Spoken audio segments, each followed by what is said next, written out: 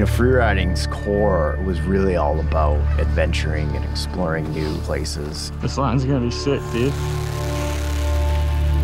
The pioneers are always going to be looked at as kooks.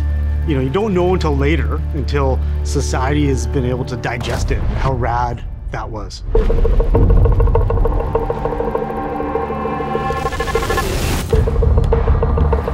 The most motley crew of blue-collared kids found a sport that, like, suited them. Life's too short not to go big. People were looking at us like we were fucking weirdos.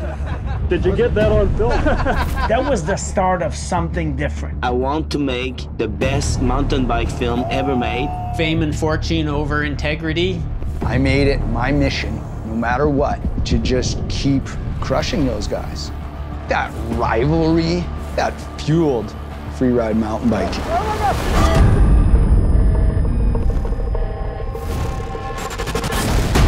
The industry was all into racing, and they didn't know what to do with those guys.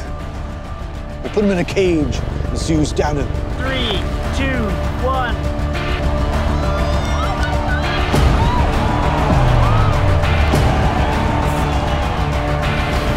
Slopestyle becomes the biggest of the biggest.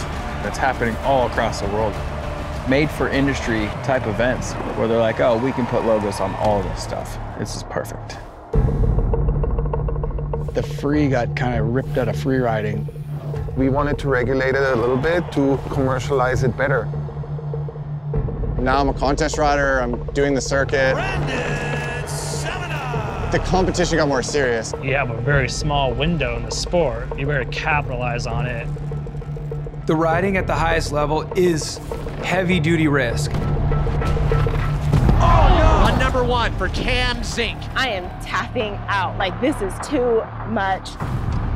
Now it doesn't matter how good you are. It's about your numbers.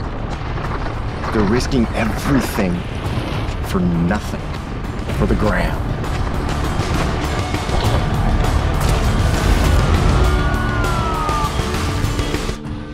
And to watch him go through that was devastating.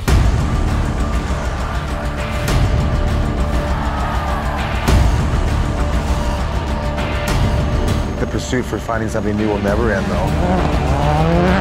It's coming full circle now. Taking it back to the roots. Dropping into the unknown, you know? That's one of the best parts about it.